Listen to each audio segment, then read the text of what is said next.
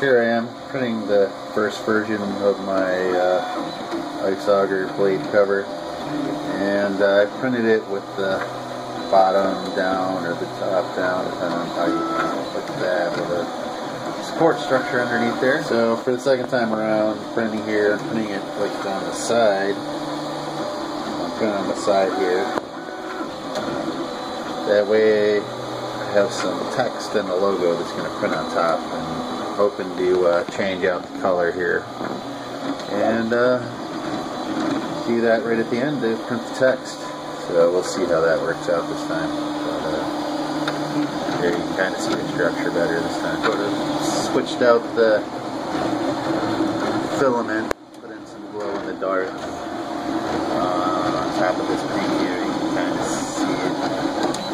And there it is in the way. But yeah, so there's the. After the filament change, is printing the end of this blade cover here. Did it on the second one that I printed here, and it fits on there. It's pretty tight. But the problem that I had was when I took the structure off, I cracked it right there. So I'm not totally happy with the thickness. I'm going to try and make it a little bit thicker and tweak a little bit more. But I think it's getting pretty close. I like that.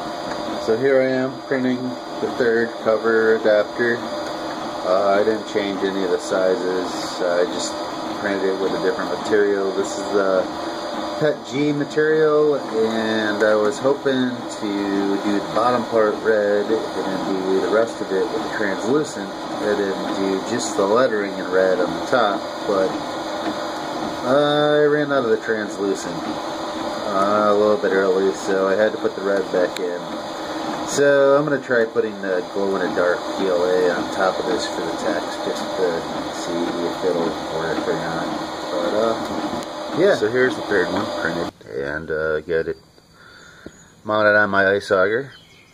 Didn't crack this time. However, the PLA glow-in-the-dark that I printed on top here didn't stick too good to the PETG, and this R did break off when I was getting the structure out of it. The D is pretty. Anyway, that PLA didn't stick too good to the PETG. Just in case you decide to try that, just so you know. Yeah, I'm liking it though. And let's take a look. There's the other side of it.